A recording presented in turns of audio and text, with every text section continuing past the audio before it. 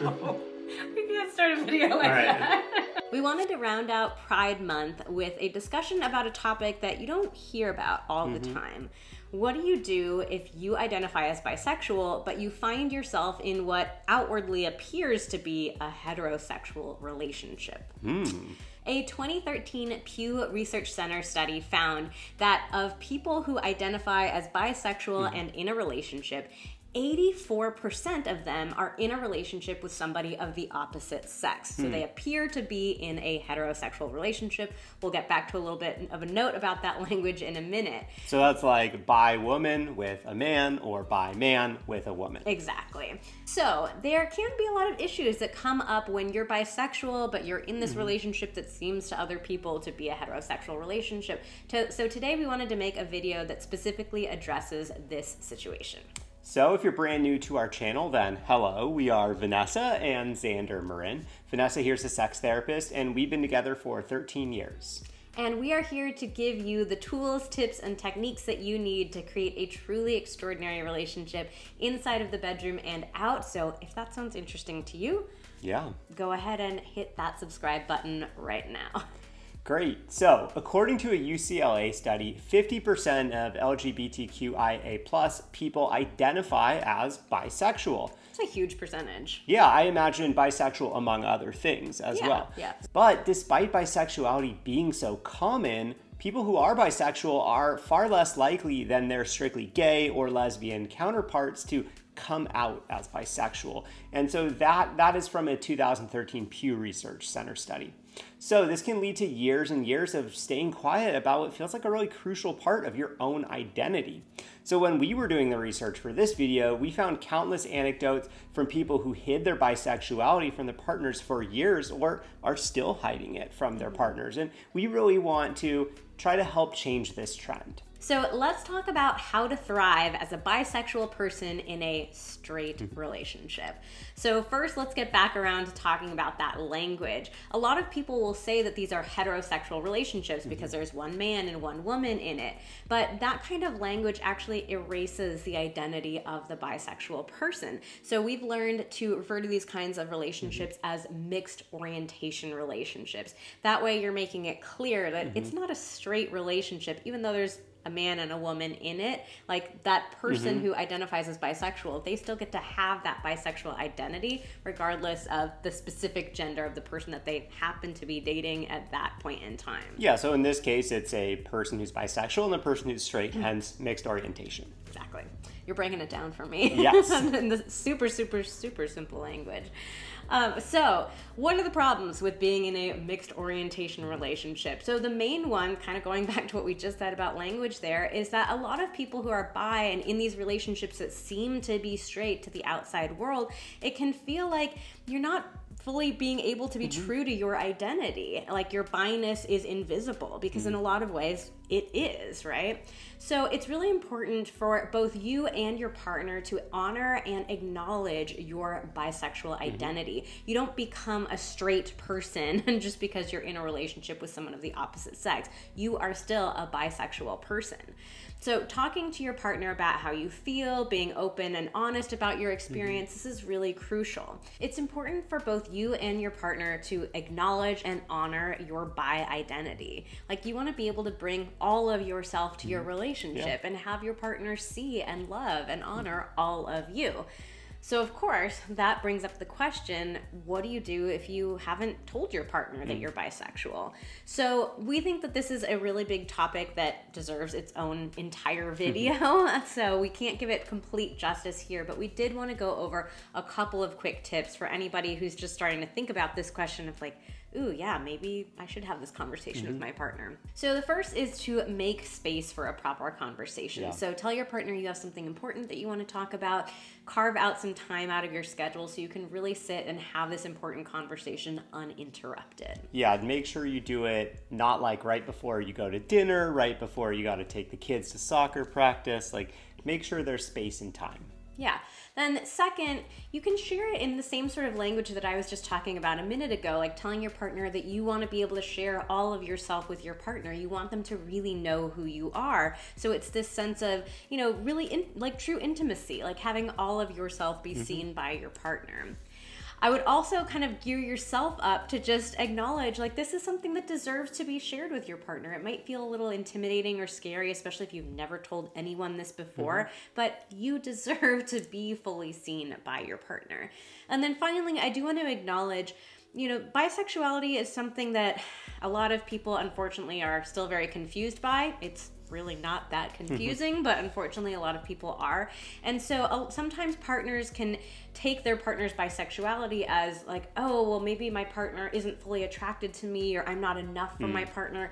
You can try to preface this by just giving your partner that reassurance of, hey, just because I'm attracted to multiple kinds of people, that doesn't mean that you aren't enough for me. I want you to know this has nothing to do with you or our relationship. This is about me and my truth and me wanting to share that with you because you're someone that I care about. All right, so again, that is obviously a very incomplete guide to coming out to your partner, but we just wanted to share a few tips. So what if you already are out with your partner? In that case, we just want to say, don't forget to continue celebrating and honoring your identity. So you can celebrate your queerness however you want, but for example, maybe it's something like staying active with LGBTQIA rights groups, or watching LGBTQ films, or volunteering with organizations in your community. Whatever it is that makes you feel like you're still connected to that part of your identity. All right, so what can straight partners of bisexual people do to be better allies to their bisexual partners? So a couple tips. First, affirm your partner's identity as a bisexual person. I think, affirm it to them when they come out to you, or, from the very beginning of your relationship, if you're entering the relationship knowing they're bisexual, but also do it on an ongoing basis. I think, it's part of someone's identity, and so you don't want it to just kind of be, lost over time.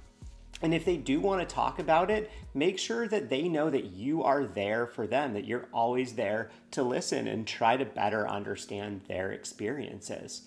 Also, actively participate in the LGBTQIA community with your partner if that's something that they want you to do. It can feel really good to, for your partner, for both of you to be doing it, rather than it being like, oh, this is only a part of my partner's life. It has nothing to do with me, because you're in a partnership.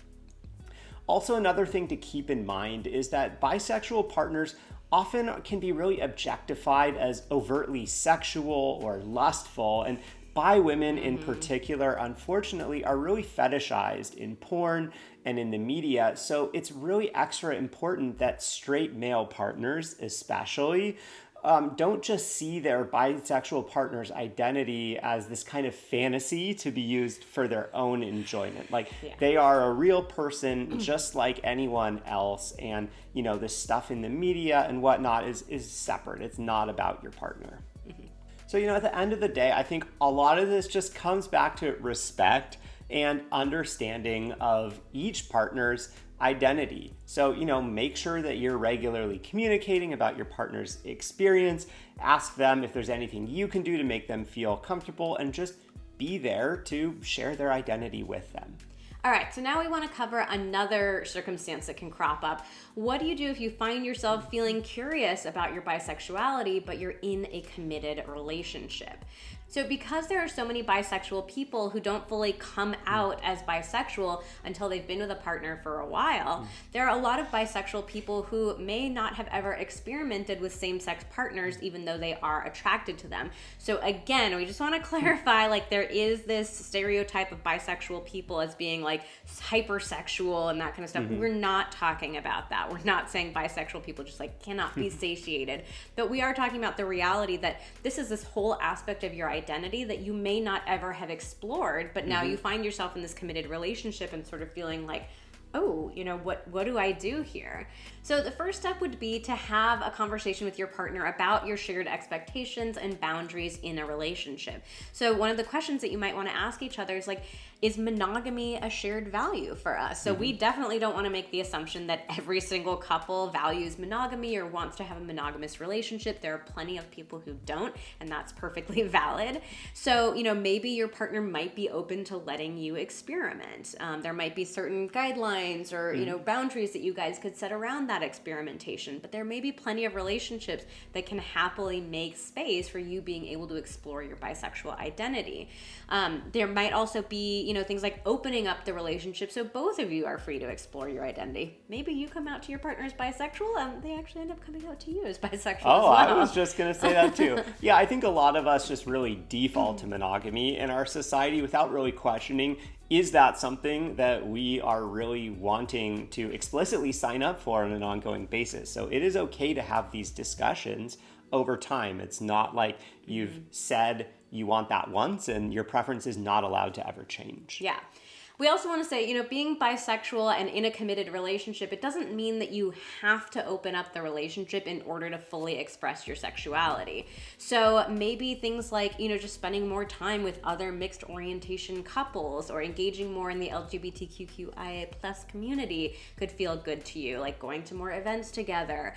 Maybe it's even things like watching porn together, you know, watching more bisexual or lesbian or gay porn. That could feel, you know, intriguing to you guys too. So we're not saying that any of these things are going to take away that curiosity, but maybe it's just a way to feel like you're at least engaging with that aspect of your identity, even if you're not physically taking action with it. Yeah, I think it can be really good to just explore these ideas of things that you can do, because a lot of us just quickly go to this black and white thinking of, oh, I never explored this stuff. Oh shoot, well the only way I could ever do that is if I was in an open relationship, which can't happen because we've totally signed up for monogamy, or the only other way is like we would have to break up. And so it's easy in that context to forget about these other options that we have available to us. Yeah. And finally, I just want to say, like, it's okay to feel a sense of grief. Yeah. If you are in a long-term committed relationship, you're thinking, you know what, this is my person, monogamy is important to me, I'm not going to explore my bisexual identity. There's a sense of grief that comes along with that, and it is perfectly okay for you to mourn that. It doesn't mean you're not with the right person, you're not in the right relationship, you're doubting anything. It just means, like, this is a very real and important part of my identity that I'm never going to explore, and I'm choosing that. I'm okay with that decision, and I still feel a sense of grief around it. And your straight partner may very well be able to relate on that with just the sense of grief being in a committed long-term relationship that they won't get to explore with any other partners. Yeah. Again, that's something that all of us think about sometimes, and it is okay to grieve that, and that's something we can all relate with each other on. Yeah. So at the end of the day, there truly is no right way to do relationships. There are so many healthy relationships that look completely different from what we've been taught to believe the right way is. So we hope you feel empowered to live your truth, whatever the hell that truth may be. Happy Pride. So that wraps up our video on being bisexual in a mixed orientation relationship. If you like this video, please give it a like. Please hit that red button to subscribe to our channel. And while you're at it, hit the notification icon so you keep getting notified as soon as we post more. And we have a free gift for you. If you've ever been curious to know how often you should be having sex, whether you're bi or not. Yes, this is one of the most frequent questions that we get asked from people of all orientations. But the answer might be a little bit different than what you're expecting. So we have a free guide all about discovering the magic amount of sex that every couple should be having. Go get it. We'll include a link to that guide down in the description box below. Thanks so much for watching. We'll see you next time.